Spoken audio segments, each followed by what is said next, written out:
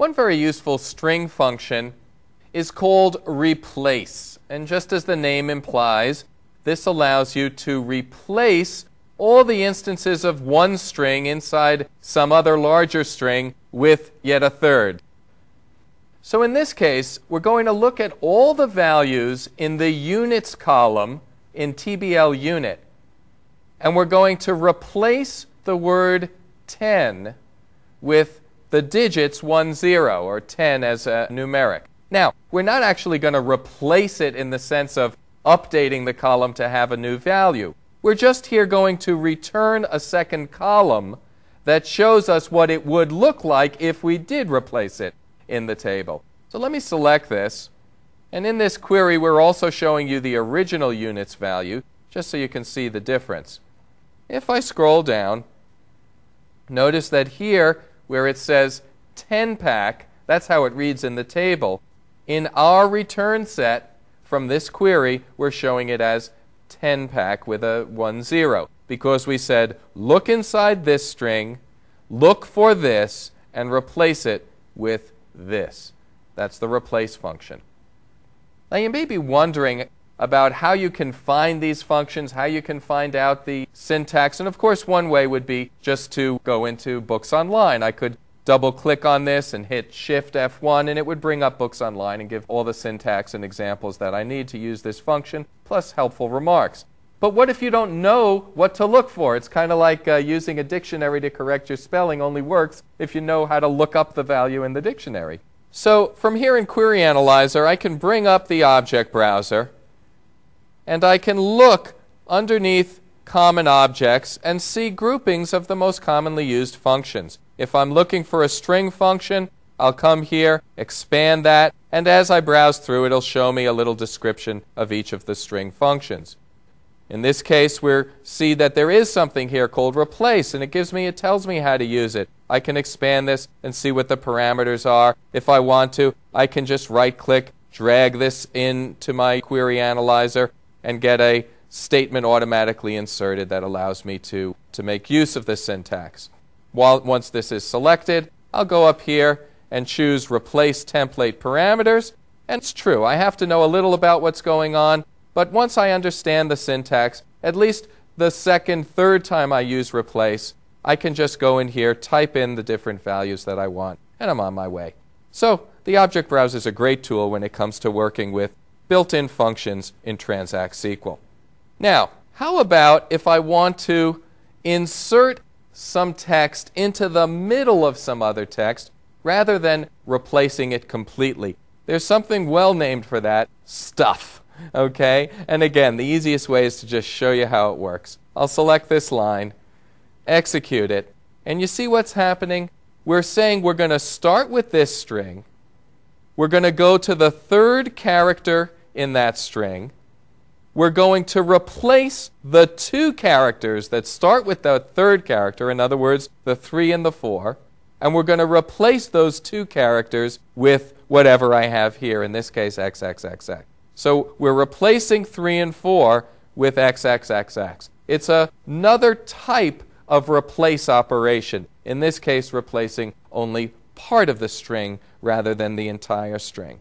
You'll frequently want to check the length of a string value, sometimes just to find out if that length is greater than 0. You'll also want to be able to extract just the leftmost or the rightmost characters from a string.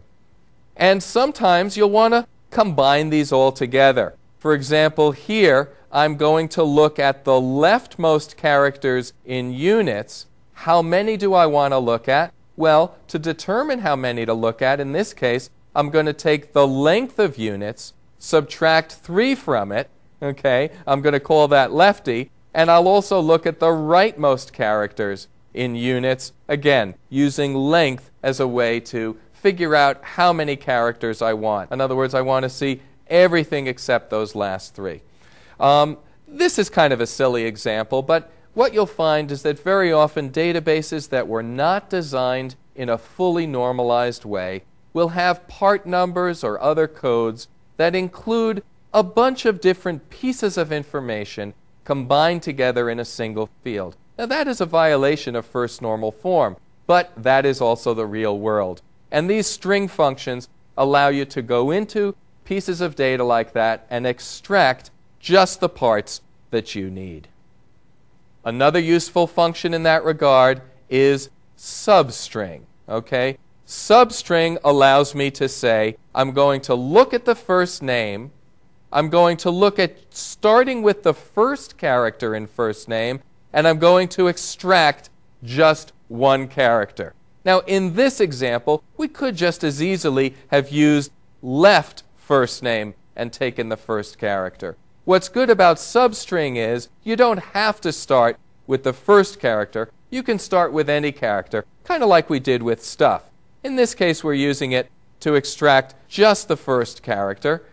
And so we're using that to give us sort of a first initial. We're taking that first character and adding on just period space and then last name to get the first initial. And again, we could have used left here. If I instead wanted to pluck out a value from the middle of the string, then I really would have to use substring because I'm able to specify where I want to start and how many characters I want to pluck out. Here's an example that's slightly more complicated using substring with category. I'll run it for you.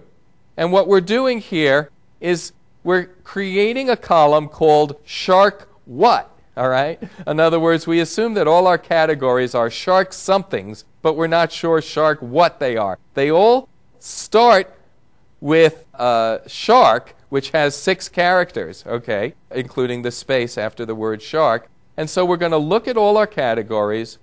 We're going to basically count over, start with the 6th character, all right? And then how much do we want to extract? Well, we want to extract everything except the shark part, which is going to be the length minus 5. Does that make sense?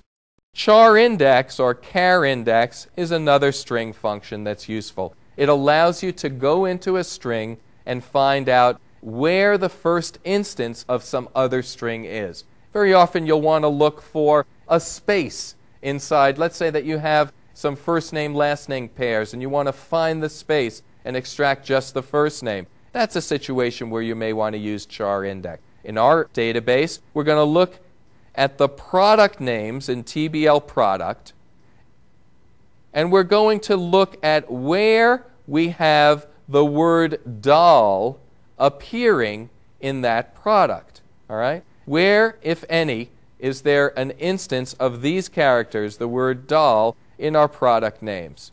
Again, kind of a silly example, but hopefully this will show you how CHARINDEX works. These first products, there is no doll, so it's 0. And so you can see that this is one way that we can find out if a word appears in another string. We can check whether CHARINDEX is greater than 0 or not. Here we do have some situations where the word doll appears beginning with the 11th character. If I want to find out which are the doll products, here I'm going to use CHARINDEX in the way that I just described to simply check for a value greater than 0, and if I get that value, then I know that these are all products that contain the word doll.